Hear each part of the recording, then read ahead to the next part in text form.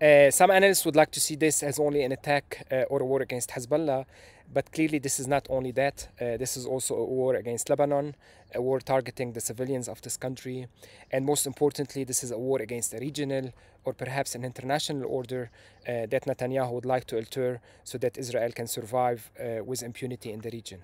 I strongly believe that any analysis that reduces the conflict to merely a conflict between Hezbollah and Israel is, on the one hand, a way to decontextualize the conflict itself, which we all know has started decades ago, even before the creation of Hezbollah in the early 80s. And on the other hand, is a way to absolve Israel, intentionally or not, from any responsibility for committing crimes against civilians. So what happened in Lebanon this week is very clear. This is an indiscriminate attack killing. Israel is maiming and terrorizing an entire population with no consideration to who a fighter is or not. Israel is obliterating the homes and depopulating people. I personally cannot analyze what's happening in Lebanon without linking it directly to what has been going on in Gaza for nearly a year now. And we all know that Netanyahu has benefited from an unconditional green light to commit a genocide in Gaza, and he would like to continue unapologetically the killing in Lebanon. On Monday only, and in the span of a couple of hours, Israel killed at least 600 civilians, and this is a war crime, and we should all emphasize that.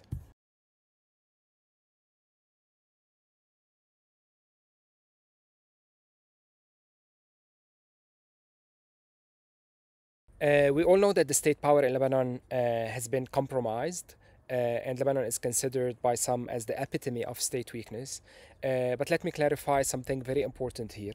This is not just because the traditional leaders and political parties of this country have over the years hollowed out state institutions and effectively become themselves state competitors, taking on roles that are traditionally and typically reserved for the state, such as the one of defending the borders. In fact, I would also like to flag up a very important factor here, which is the role of the international community in further weakening the state power in Lebanon. For years and years, the international community have called upon the state to assert its sovereignty over the territory. But surprisingly, this international community has never stepped up to arm the Lebanese armed forces. In fact, it's one thing to call for the army to be deployed in the south, as per Resolution 1701, but it's a completely different thing to call for the Lebanese to equip the Lebanese armed force in order for them to defend Lebanon from potential aggressions by Israel. I'd like to remind everyone here that Israel, during the last 2 decades, has waged at least 4 wars against Lebanon: in 1993, in 1996, in 2006, and now in 2024, and has non-stop continued to violate the Lebanese airspace. So I'd like to emphasize here that, of course, everyone would like the state to exert its sovereignty over the territory, but perhaps not everyone would like to equip the army in order to defend the territory from the Israeli aggressions.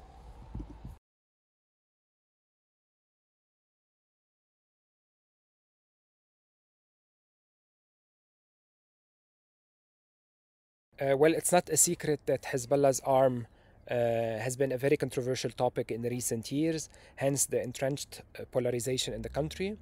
However, despite these differences, be it political or even ideological, there is near unanimous agreement among the Lebanese that Israel's actions are deeply problematic, based on the fact that it has always relied on violence and bloodshed to sustain itself.